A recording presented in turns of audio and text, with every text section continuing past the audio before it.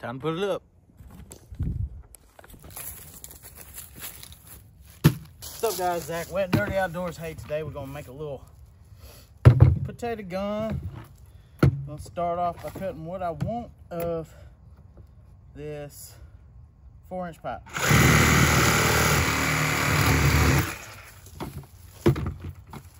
Toss that. We don't need no more of that.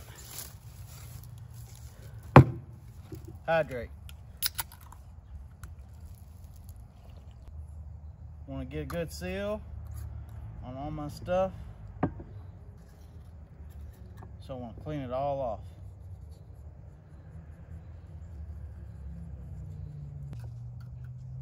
You want to make sure you goop up your glue.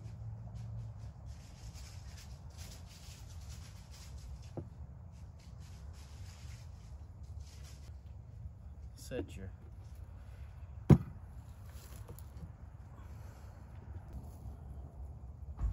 just to thread it in.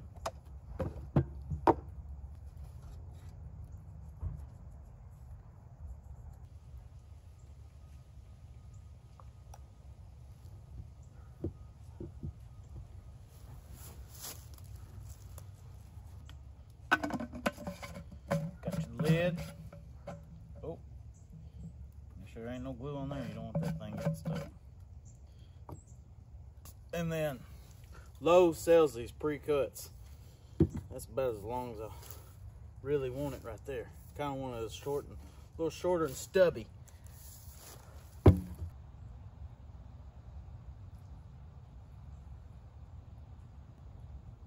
And cram! Oh. Right there is the skeleton of a one-hitter quitter. No, this is a potato gun, potato launcher. Man, they're so simple, guys, so simple. Now, this is a 5/8 hole punch here. Hell, I don't know what you call them, but it's just a tad bit bigger than my igniter here. Wherever you want your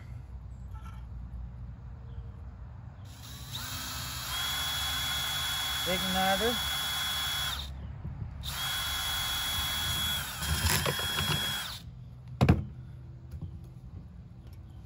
punch our igniter through. You're gonna have to have some extra wire for your igniter in there.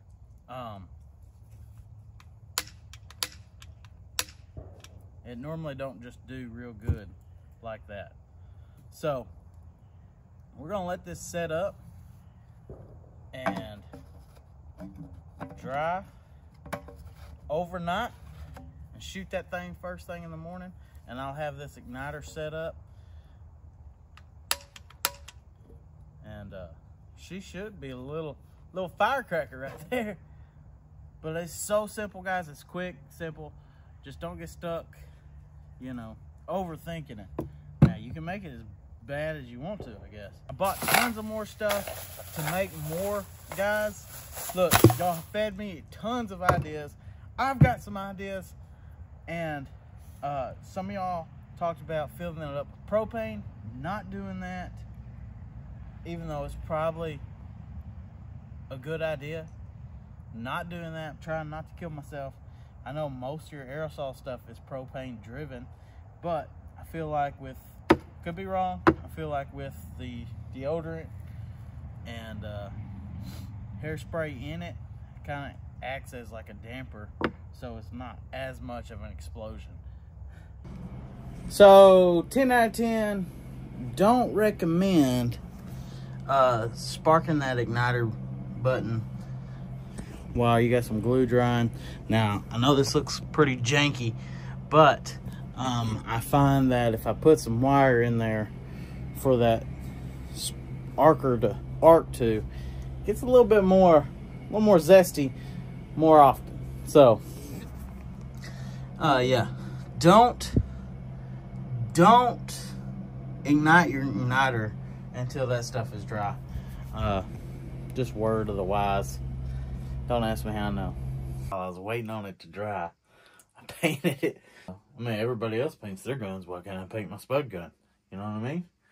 We're about to go test it out. It's been a couple hours. It's been drying. That's one of the biggest things. Make sure you let your glue dry.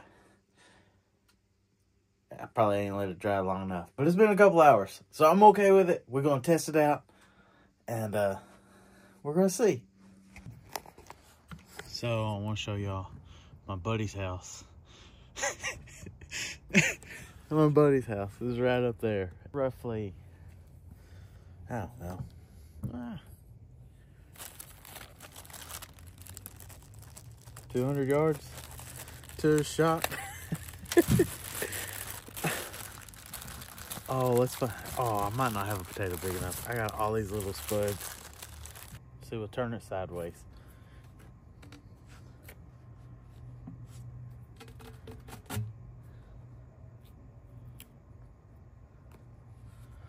We got the stick.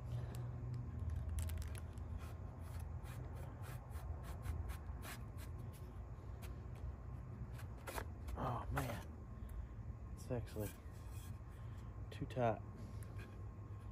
I thought it was the right size. Oh no.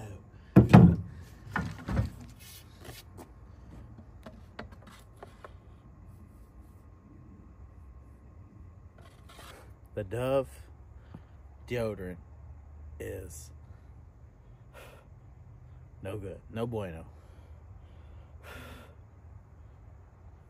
So, got my old lady's expensive hairspray. Lord mercy, I'm sorry, baby, if you're watching this.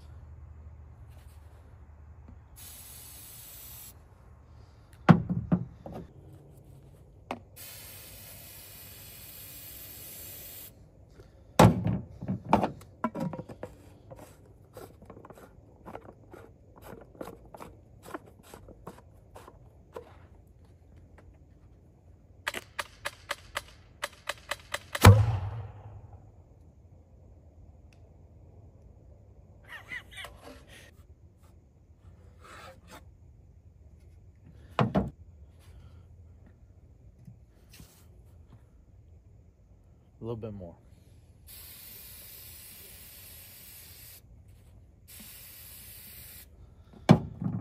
Last time, I swear, honey. Last time.